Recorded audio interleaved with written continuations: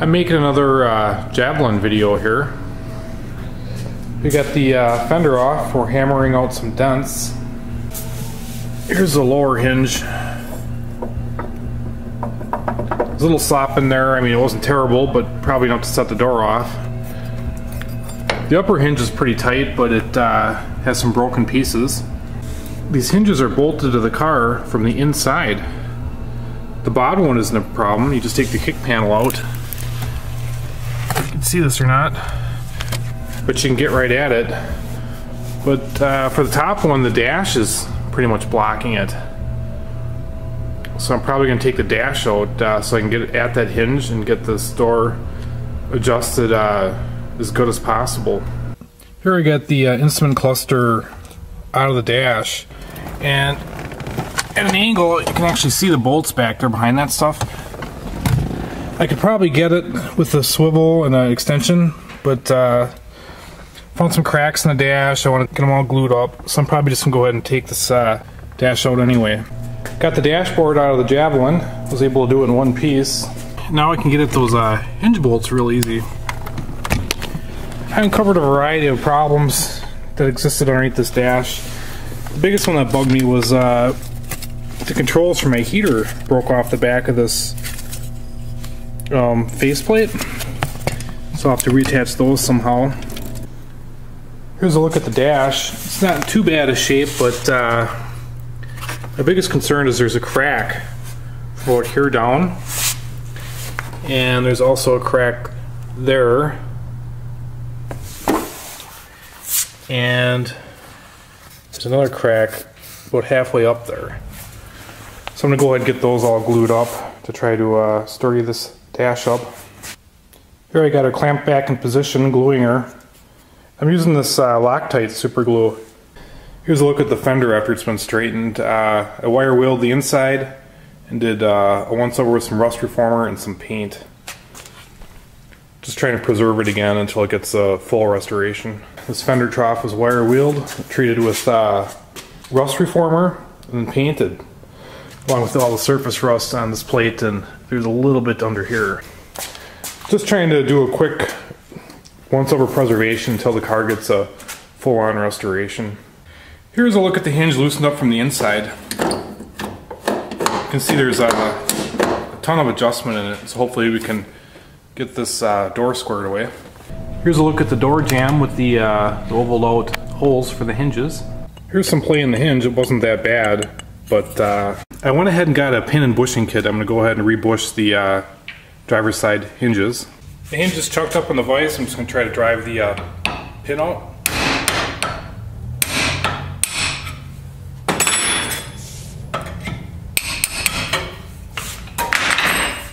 And now to get the bushings out.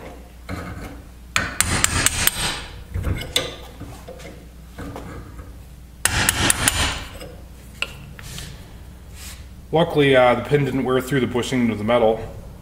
Getting a little close there. Try and tap it in with a wood block and a hammer.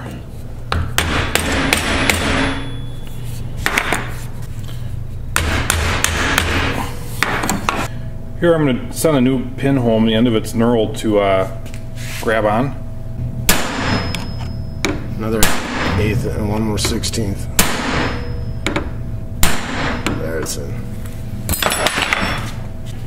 Here it is with the new bushings. There's still a little bit of play in it, but that's what they gave me and we're going to run it. So here's the hinge I'm going to use. There's less slop in here, and this piece was broken off of it. The spring rides in between there and the hinge to give it tensions on each notch. So I'm going to attempt to drive this piece out here and send it into my new hinge.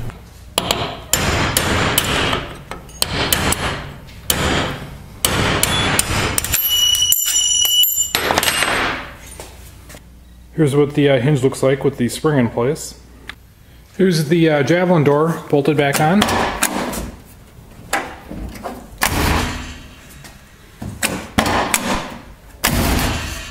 Got that working like a champ. Here's the driver's side fender. I went ahead and put that Javelin emblem on it. And here's a dent, dollied out somewhat straight. This fender's looking kind of rough, but still rust free. You got the fender extension bolted on it with some seam sealer. I'm letting it dry. The door and the fender are back on the Javelin. Here's a look at her from the side. This car actually did go to the frame shop, and I got a clean bill of health from them.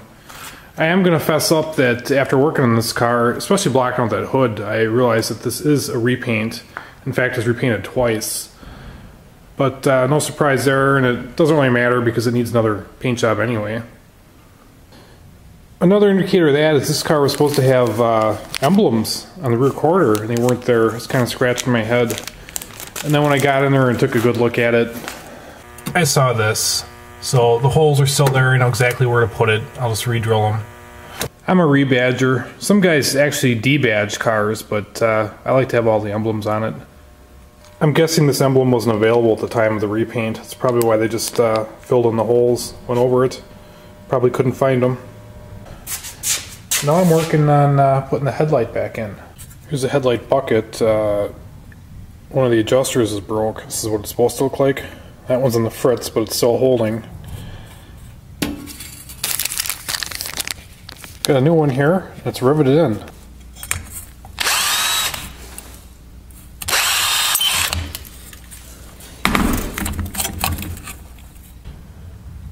See how good the Chinese rivet gun works today.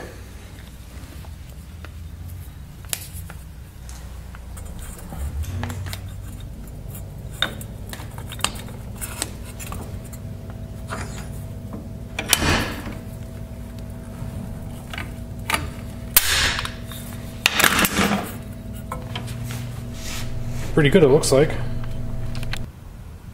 And there's the headlight installed.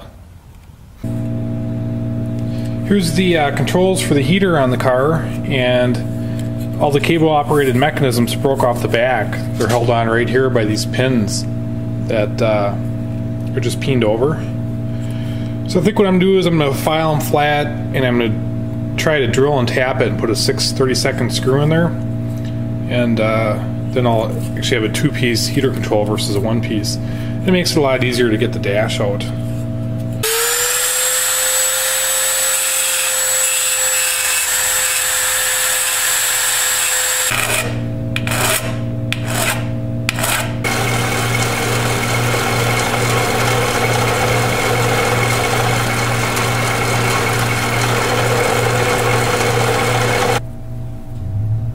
Just using a regular plain old starter tap. I had to run it in the other ones about 4 times. The flutes were getting full of aluminum or whatever type of metal this is.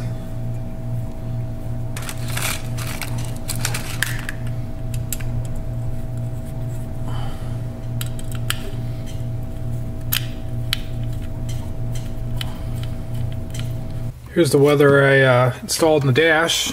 I'll show you guys what I'm working on now. Tough to see, but I'm pointing at it with the screwdriver here. Just installed a couple rubber grommets. These cables are sitting on sheet metal, and once I get the dash in place, I'll probably silicone those up. This whole cabin was getting filled with smoke from the blow-by from the engine. Got a couple other holes on the other side of the column, and I'm going to use conduit plugs to try to seal them up. Here's a look at that. Not the prettiest thing, but it'll keep the carbon monoxide out. Ended up using the screw type conduit plugs. Here's the original foam that was on this ductwork. I just went to Menards and got some self-adhesive foam, and I'll redo that to try to get a good seal there for the defroster. Here's a look at the foam installed. I was wondering why the instrument cluster lights didn't work, and you turn this for the brilliance on them. It also controls these lights, and it turns out this headlight switch is bad. Took some voltage reads on it, and the wire that powers all that isn't getting any juice. I was able to find a brand new one in Rock Auto. We'll see if I can get her installed here. Here's the old headlight switch.